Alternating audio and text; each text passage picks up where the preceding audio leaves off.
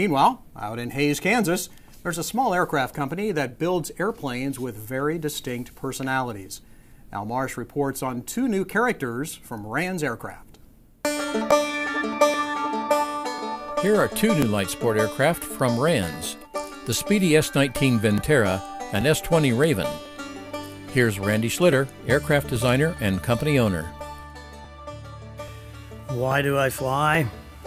I've always flown. I've known my entire life. My earliest memory is flying in a Cessna 195 sitting on my dad's lap, heading to California, 4 years old. I can't see over the dash. He's pointing to the gyro saying, keep this white line straight. So I'm doing that diligently. I'm an organic autopilot. Years later, I sat in a 195 and found out he couldn't see over the dash. But that was my exposure. That was my lifestyle. And I've always loved flying. And I've always had a quest for that moment you have in the air, like the first time you actually realize you're up there flying yourself in control of that aircraft, and that moment you want to relive that. And I've been reliving that constantly since 4 years old practically.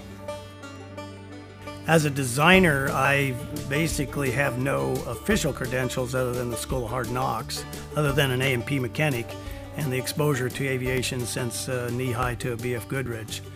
We've done a lot of work with consulting engineers, and I jokingly say I'm an engineer by way of breaking a lot of stuff in static testing and that type of thing.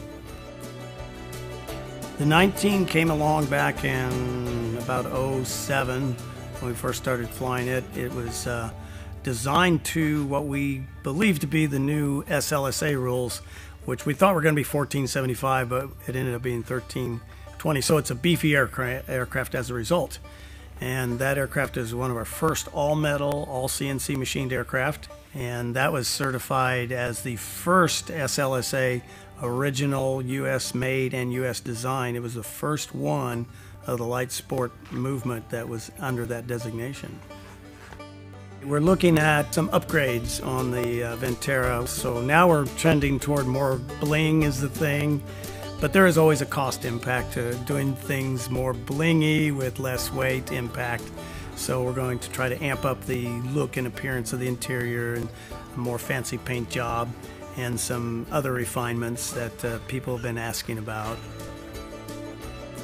The 20 is our newest entry. It's kind of an aircraft built out of proven components from the Courier and the Coyote series.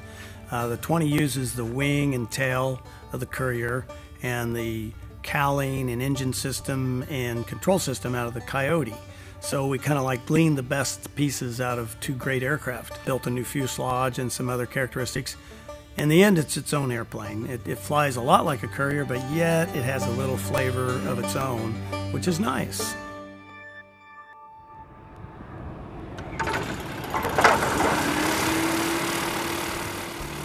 That's the S-19 Venterra on the left, while Randy is in the newly certified S-20 Light Sport tailwheel on the right. Let's take him up. From its looks, you'd think the $125,000 Raven is a bush plane, and you would be right. To prove it, Randy landed off-airport at a memorial to the mysterious Blue Light Lady, just outside of Hays, Kansas. Once back at the airport, it was time to test the 115-knot Venterra. Obviously, visibility is no problem for the $165,000 aircraft. From Hays, Kansas, Al Marsh, AOPA Live.